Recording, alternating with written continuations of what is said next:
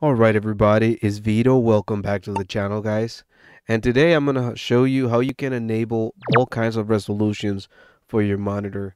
Even if you have just a 1080p monitor and you want to be able to, let's say, record some gameplay in 4K or 1440p, things like that. Your game is able to do all that stuff, but you have to go into your NVIDIA control panel and then set it up from there.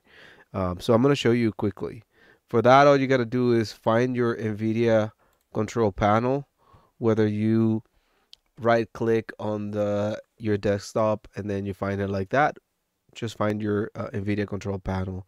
You're going to go to the 3D settings, and then you're going to find here where it says DSR factors.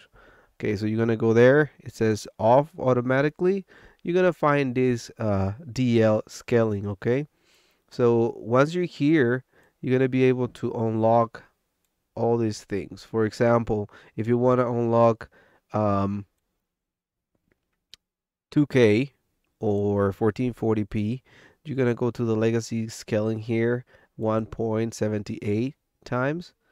And then if you want to unlock 4K, then you just click on 4 times, right? That's going to be 4K. So for that, all you got to do after that is just click OK. You're going to have to apply the changes. Your screen is going to flicker and do all these weird things. That's completely normal. All right. Perfect. Everything is in effect now.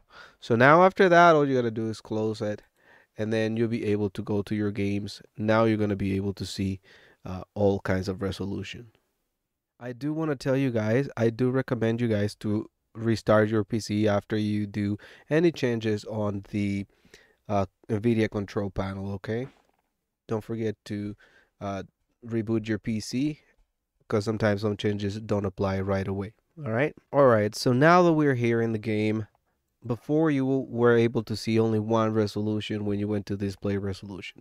Now if you click on it, you're going to have all these different resolutions available for you.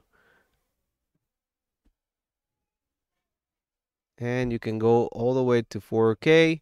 Then you can manage when you go on OBS or whatever software you use to record, and you're going to be able to record in 4K, different resolutions. It doesn't matter.